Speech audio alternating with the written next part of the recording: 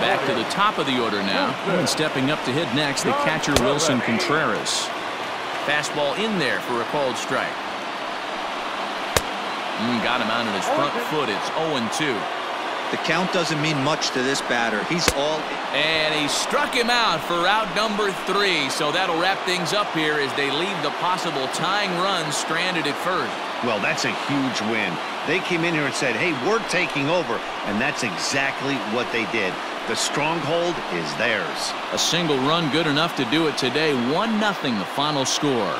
Cincinnati get the win despite only mustering 1 hit. Oral Hershiser takes home the win. Yu Darvish worked only 3 innings in the losing effort. So that just about does it. For Mark DeRosa, Dan Plesac, and our entire crew, I'm Matt Vasgersian. You've been watching MLB The Show. For more, make your way on over to theshownation.com.